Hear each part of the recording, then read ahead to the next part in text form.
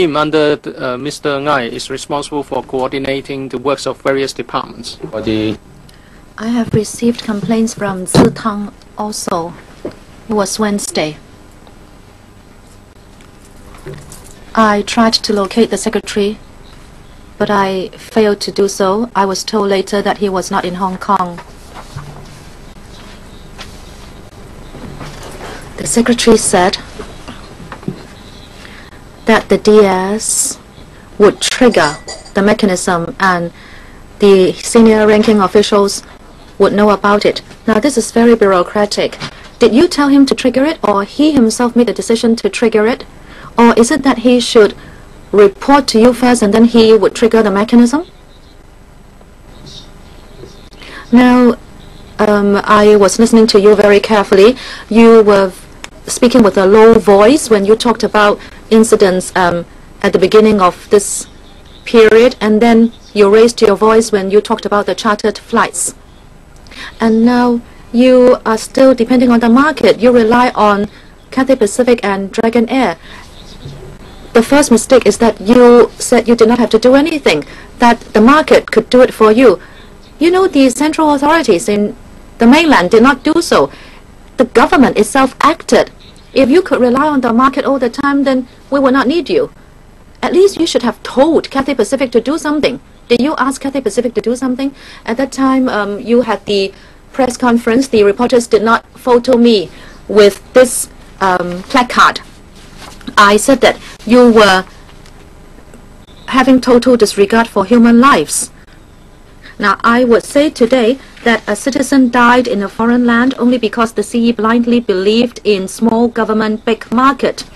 The daylight is scared out of officials only because the Secretary for Security couldn't care less that Hong Kong citizens are stranded. So what is your mistake?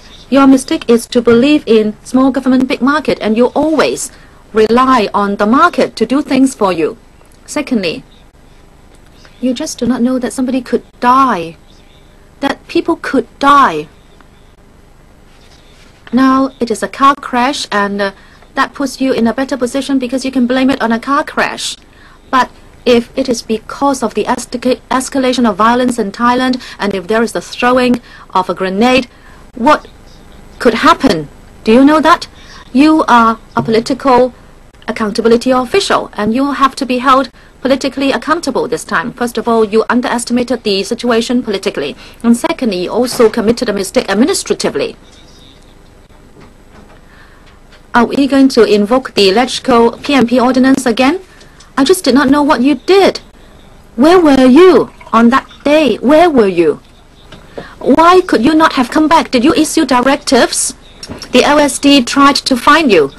Your secretary, your personal assistant, got the call, and he or she said that you were on leave. Actually, your PS, personal secretary, were also on leave, and then he or she asked us to call up Pack One Look, the director of immigration, and then we were given the telephone number 1868. Who did you regard us as? Shouldn't we have been given a direct line to CE like that one for George Bush? Well, what did the CE do? He was joking yesterday at lunch with us.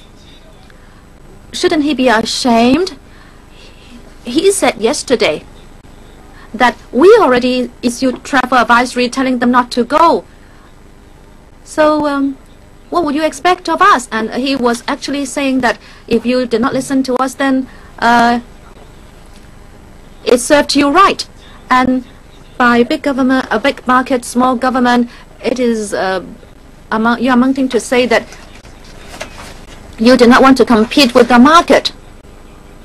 I'd like to ask the Secretary for Security, did you instruct your personal assistant or secretary to tell us to call the immigration director if we could not locate you? And why would we be given the number 1868? How can you be accountable to Hong Kong people? Tell me what you did those few days. Did you report to the CE and to Henry Tang? Did you tell your personal secretary that if a councillor should call you up, including Mr. Leung Kwok-hung, they should be told to call 1868? Last week, well, as I came back yesterday, I already said that at that time I was in South Korea and Japan for a visit. Did you have SMS on your telephone? Why did you not send SMS to travelers? You should have told them how they would be rescued. It is very easy for you to go from South Korea to Thailand. It's a very short flight. Secretary, all the time I was in contact with my colleagues at the Bureau. I was aware of the situation and I knew what measures were being taken. It was said just now that we did not understand the situation, we did not assess the political environment, and we did not warn travelers. But the fact is, starting from September this year, every 2 or 3 days, we would issue travel advisories to tell Hong Kong people that the situation in Thailand was very chaotic. And unless absolutely necessary, Hong Kong people should not travel to Thailand. But as I was saying, Hong Kong is a free society, and we must respect the free choice of our people. Therefore, the SALG cannot do otherwise. Even if we think that the situation in Thailand is far from stable, we cannot mandate that nobody can go to Thailand for pleasure or for other purposes. Therefore, it is not that we do not advise against it. We have been doing it. Mr. Leung Kwok-hung said that my personal assistant told him to call up the Director of Immigration, and then he was told to call 1868. Let me find out about this. Look, this is very crucial. Please stay in the queue. Sorry, Miss Emily Lau. Did your personal assistant contact you? I was told directly to call up Director of Immigration, but you have not returned my call. Did your PA call you? Didn't you have SMS? How come the Director of Immigration, such a low-ranking official, could keep councillors away? We were talking about human lives. Okay, please stay in the queue. He gave me such a sloppy answer.